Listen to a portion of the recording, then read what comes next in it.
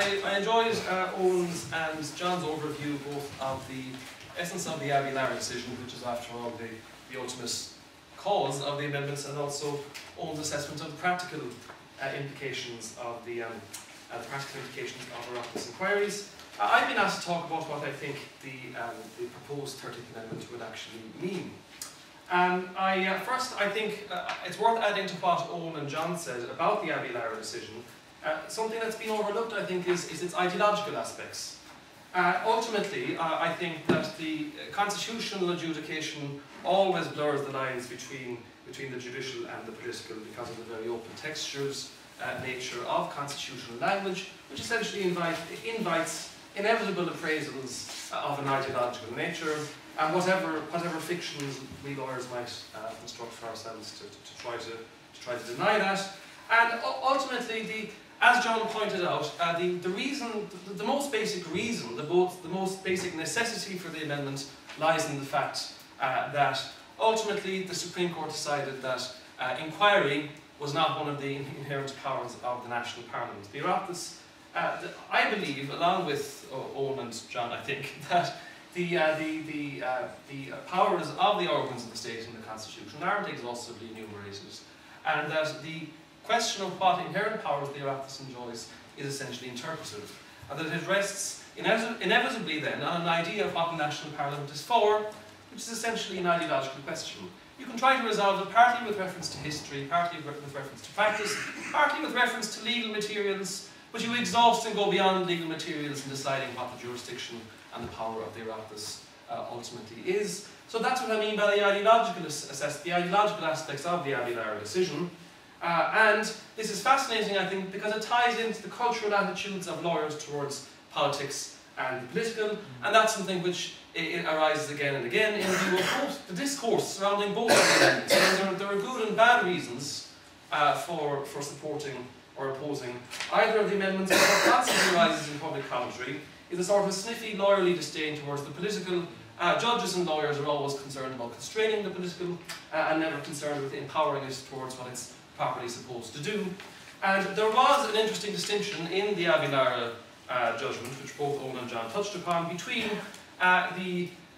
inquiring either into members of the houses of the Oireachtas themselves, or inquiring into the executive and the performance of the executive, which both are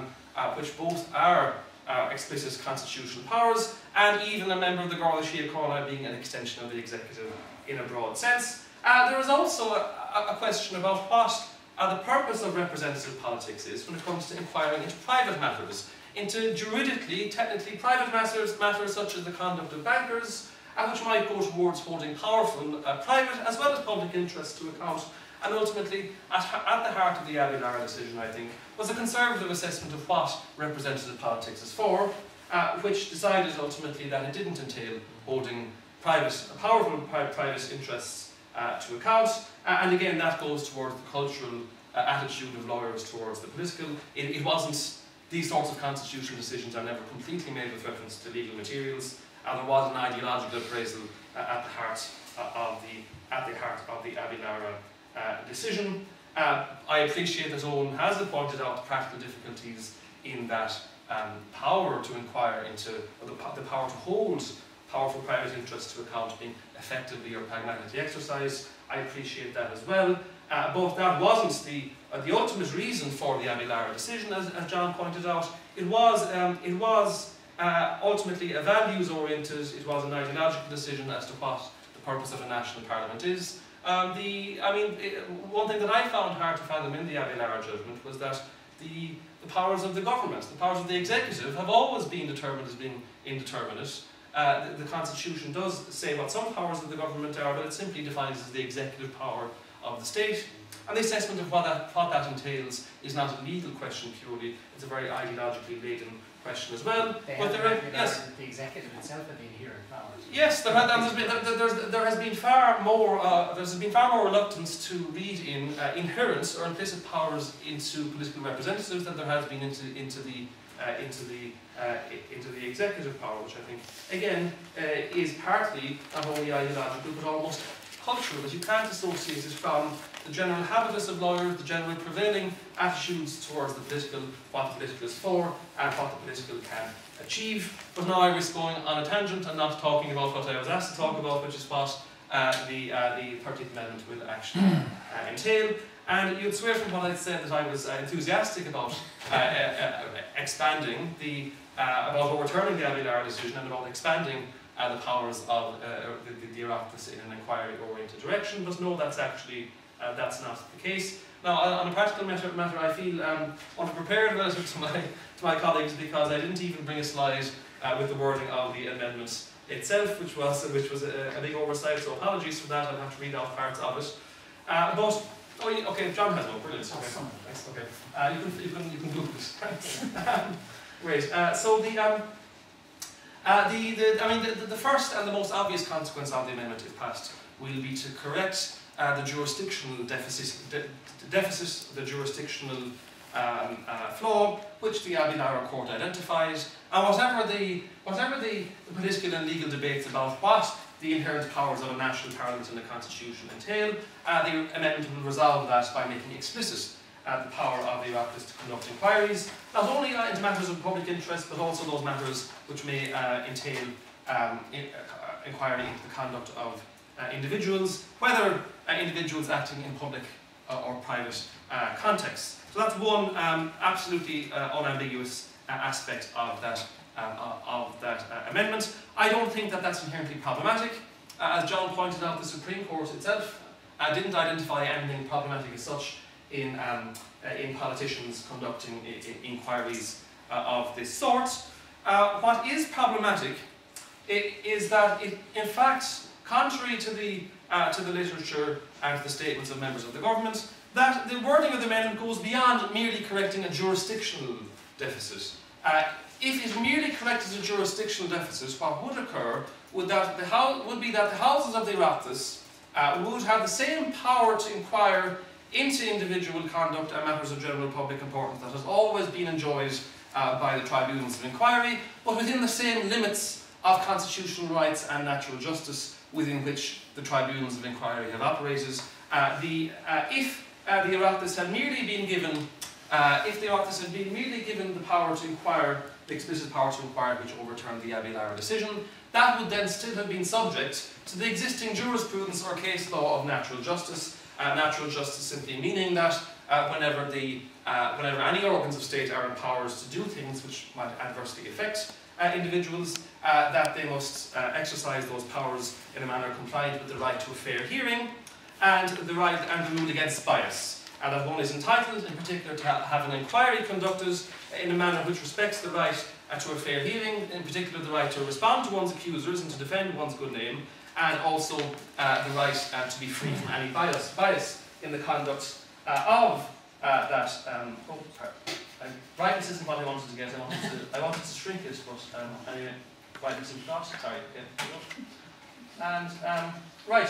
So, so the first section, subsection 2 of the proposed new Article 15, Section 10, will clearly state that each house should have the power to conduct an inquiry in the manner prescribed by law, in any matter stated by the house or houses concerned to be of general public importance. That's not inherently problematic, nor is subsection 3, which goes on to say that in the course of any such inquiry, well, that you can't make an omelette without breaking eggs, and that in some cases those inquiries may include inquiries which may have an impact which may have a finding relevance to the conduct of individuals.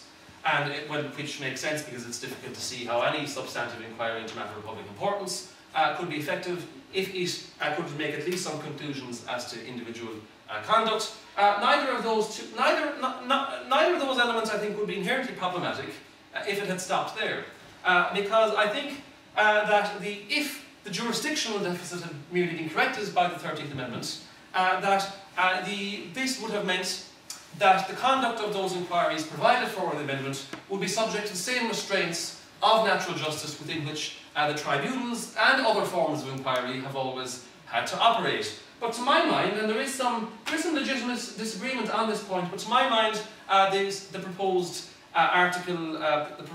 subsection 4 of the amendment changes this. It means that the amendment goes beyond the mere correction of a jurisdictional deficit and actually changes the substantive requirements of procedural fairness or natural justice that will apply to the Oireachtas inquiry specifically. Why? Because at worst it excludes judicial review of Oireachtas inquiries in a wide range of cases, and at best I think it alters the test. It alters the test for when judicial review will apply by suggesting at least a deference towards the balance between the common good and individual rights that the Oireachtas itself will decide in legislating for inquiries. And I think that that is an inevitable conclusion, and I think that it's actually, in fact, an inclusion to which the Minister for Public Expenditure Reform has admitted. He stated in an Irish Times article that the amendment will alter the balance of the tests that the courts apply. So the official line has been for a while that judicial review will be unaffected, that judicial review will remain available in the same range and type of cases in respect of which it's available for the tribunals. So there has been a sort of a contradictory discourse in the sense that the official line has been that judicial review and the right to judicial review will remain unaffected, but at the same time there has been an expressed wish to have these inquiries conducted in a more expedient, quicker and cheaper manner than in which the tribunals of inquiry have been conducted, and so there has been an explicit ambition of reconfiguring or rebalancing the balance between the right of individuals to fairness in the conduct of inquiries and the public interest in not having those inquiries excessively delayed and encumbered by judicial review, by people who feel that the inquiries are conducted in a manner contrary to constitution or natural justice. So, for example, the explanatory memorandum which accompanies the amendment is replete with these contradictions, in that it says that, that if I could just find the exact quote, that it said a key requirement for the new system of Oireachtas inquiry established will be adherence to the rules of natural justice consistent with constitutional principles, and that appeared to suggest that the intention of the amendment, and of course the intention of the amendment isn't determinative of how it will ultimately be interpreted by the courts, but nonetheless, that would have suggested that the intention of the amendment was to jurisdictionally empower the Oireachtas to inquire, but without altering the rights to natural justice that the person subject to those inquiries would enjoy. But then within the same document, it also went on to state the requirement in a new inquiry system to balance the exercise of these rights against the public interest in the facilitation of effective parliamentary investigations. Well, both can't be true at the same time. It can't both be true that the right to judicial review remains completely unaltered, completely unaffected, but also that there's a rebalancing which will empower and facilitate the public interest in precluding excessive encumberments or excessive delays of the new Oireachtas inquiries through judicial review. So what I think that subsection 4 probably means, or what it's intended to mean, is that the Oireachtas itself will legislate, as it proposes to do, to regulate the specific manner in which the new inquiries will be conducted, and that, yes, of course, as with all public bodies, those committees will be limited to the vires or the powers contained in the legislation itself, so that judicial review, I think, would at least continue to apply in that minimal matter. However, I think that subsection 4 also suggests or invites at least deference towards the balance expressed in that legislation itself as between the public interest and individual rights, and I think it clearly means that the courts are to defer to the vision of balance which that will contain. In other words, I think that it doesn't exclude judicial review wholesale, but it does exclude review, or it does at least suggest deference in any review of the constitutionality of the legislation for Oireachtas inquiries itself, any review of the constitutionality of the balance between the public interest and individual rights, which that legislation will embody and express. So I think that it's almost beyond doubt that what we see here is a reconfiguration of expediency and rights. It's beyond doubt that we see a reconfiguration as to the balance of authority between the houses, the legislature, and the courts in this matter, in that I think the courts are directed to defer, at least to some degree, towards the question, the very politically loaded question, of how public interest and individual rights are to be reconciled in this particular case. The wording of the amendment has changed since it was initially published, and in response to the public concerns that were initially raised about the wording of the 13th Amendment and its capacity to curtail judicial review, the phrase "with due regard to the principles of fair procedures" was inserted. So it initially said it shall be for the Houses to balance the public interest against individual rights in regulating the way in which the inquiries would be conducted, and then the Oireachtas inserted the clause "with due regard to principles of fair procedures." Some seem to suggest that that will at least maintain an outer limit of judicial review, a residual level of judicial review, in which any outright discarding of procedural fairness or natural justice would be subject to review in the constitutionality of the legislation. But I still think that the terms, the language of the amendment is very directive. It says that it shall be for the House or Houses concerned to determine the balance. And that it doesn't completely exclude judicial review, I think, but it does reconfigure the degree of deference that the courts are to exercise with respect to assessing the constitutionality of the legislation. Now, it's not an absolutely clear point, and ultimately it does depend. I mean, it's not.